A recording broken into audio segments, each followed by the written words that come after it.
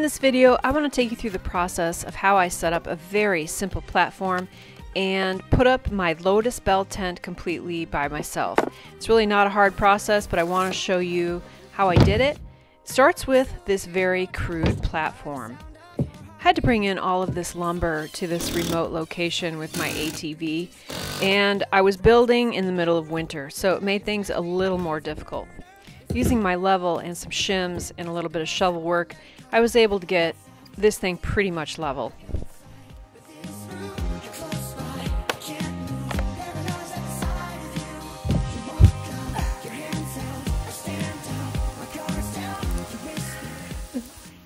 Luckily, by the time I needed to get the tent in, it had snowed enough I could bring it in with a sled. I had temporarily covered my platform with this large tarp to try to keep the wood dry until I could get an opportunity to put the tent up. So this is just treated 4x8 sheets of plywood on 4x4 posts, 3 underneath each piece of plywood. And they're just kind of laid down on the ground and semi-leveled. It is what it is. And now we'll try to get this tent up. So the bottom of this tent is a very heavy PVC vinyl bottom. So I gotta lay that out first.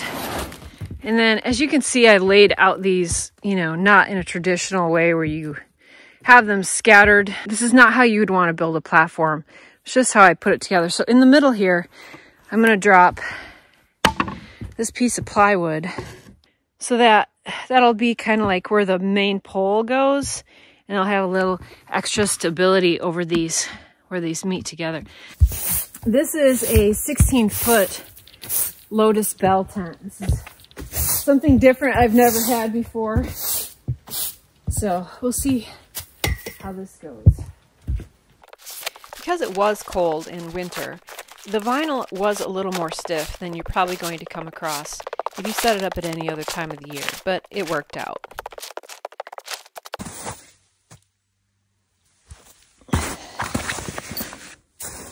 Here's my instructions. It's nice laminated. Got these two, because I can't do it into the ground because I'm on this platform, so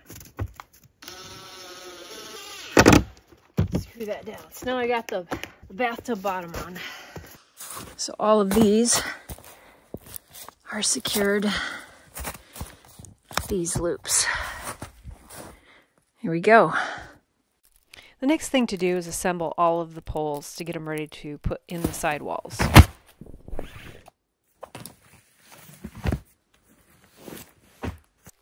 I opened up the tent and spread it around the 16-foot diameter circle. Now, what I should have done is laid it out inside out, because that's where the poles needed to go, which you'll see me figure out here in a second. I ended up flipping this whole thing back inside out to put all the poles in, and you kind of just slide the poles into place using a little bit of pressure. They kind of like bow out. And then here I am flipping the whole thing back right side out after I have the poles in. Once that's done, it's time to secure it to the hook I already had in place for the bathtub floor. I think that's how I do it. Each rib of the sidewall has 2 sets of ropes that need to be tied into place before you can set up your tent.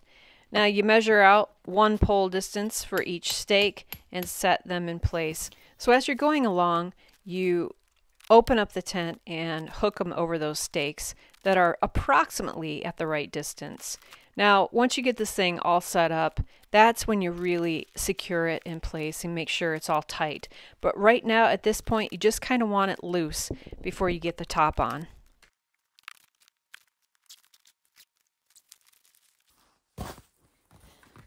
Take my boots off.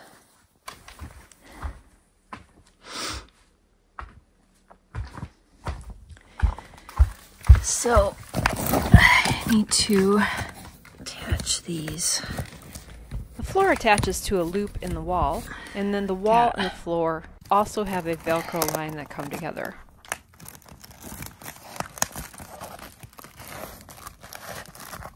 This is my first attempt at trying to get the roof on with an additional rain fly, which I'll talk about in a minute. It did not go very well. It was way too heavy for me. Plus the added rain fly made it very awkward. Oh my goodness. So frustrating. All right, what you're looking at here is my Lotus Belle tent, which is canvas. And then I got this extra covering from a different company that also had like a stargazer type of tent. And this is more of like a poly vinyl mixture. I just want to give this thing more protection out here. I'm under a lot of pine trees and I just want to keep my canvas white, and I just want to protect this.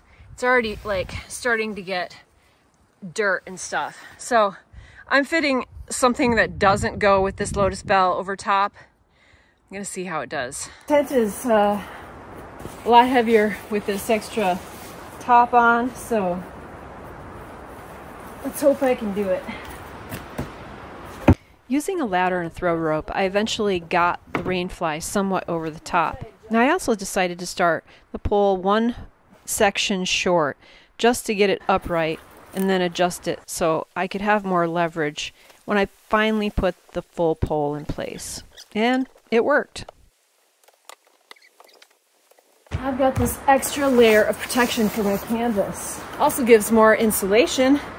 Put carpet in and the wood stove jack. This is where I was able to really secure the tent tightly, and I also used longer stakes than what they provided. I buy the same kind of carpet for all my tents. It's this indoor-outdoor carpet. It's just really light. It's really cheap, and it just makes the inside of your tent so much cozier. I've found over the years that putting carpet in is way easier to do, just laying it out in place and cutting it to shape. To get around the pole, I just usually cut one big line and fit it around the pole, instead of trying to lift the pole up and putting the carpet underneath. All right, take a look at this. I love it. You come in and you just have this, oh, the stargazer top, and I love these clear vinyl windows so that when it's like nasty weather, you don't have to feel so closed in, which is what I don't like about tents. Ah, that's so nice. And then this is another door. You could have that open, but that is just amazing. This here deploys for like if it's really sunny and you just want to shade it off. It attaches around the rim here and it opens up and closes off all that light.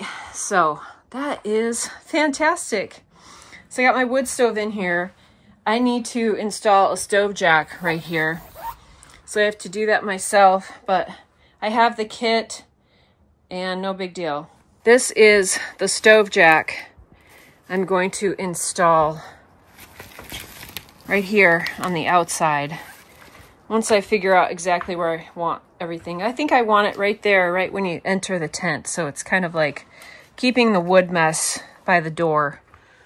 I'm so excited. I love it. It is awesome. It was definitely not easy to do by myself, but I made it work. I figured it out. And when you have such a hard challenge, it may seem kind of trivial, but getting that up myself, getting the platform built, hauling everything here, it takes effort. You got to be just in a different kind of mindset to tackle just things that you think you can't do alone. So yeah, totally worth it. After determining where I wanted my stove, it was time to cut the hole. So this is what it looks like now. And get the stove jack installed, which is this right here. It gets installed on the outside. And what I'm doing is using this glue right here. It's what's going to hold it together. I cut my stove jack to the size of my pipe and then applied the glue and pressed it in place. Now this glue is amazing. It will definitely do the job. I've been so impressed with it so far. I'll put the link to all of these things in my Amazon store below. There's something under there?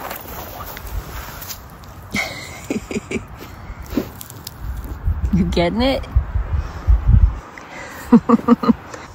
Good day to be a dog in the dirt. That's right. Any good tent needs a really good fire pit, so with my ATV, I loaded up my trailer and brought in some rocks. In no time flat, I had a nice fire pit.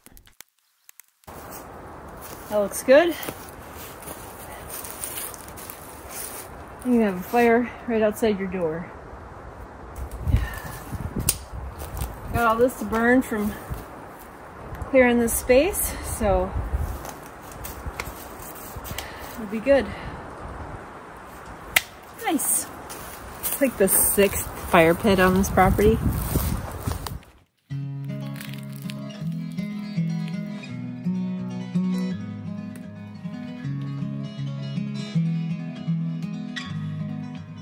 I was able to put this tent up myself. I did struggle with a few things, just being that it was a new tent. I was trying to do this in the middle of winter. To the ceiling here is 10.5 feet. So lifting all the material up straight, having it all line up, took a bit of effort, but I definitely think one person could do it, especially without the extra rain fly. Better with 2 or 3 people, but one person can do it, because I did it myself. I hope you found this video helpful and maybe even inspired to try something new yourself. I also have a review video of this tent. I'll put the link below. This is Girl in the Woods. I'll see you in the next video. She gone. Oh, don't forget to get outside and get happy.